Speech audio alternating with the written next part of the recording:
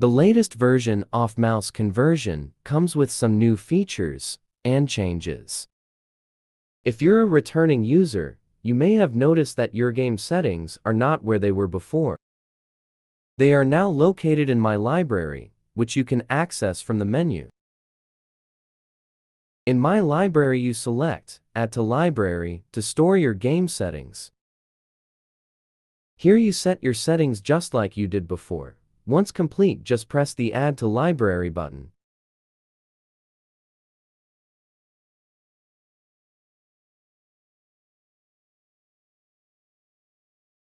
Now, you can tap on your game in My Library to delete, edit, or go directly to game and use it for conversions. You can use your library games in My Library, or skip straight to game and select theme in the games list. Thank you for using mouse conversion. We hope you enjoy being able to store more than one game at a time.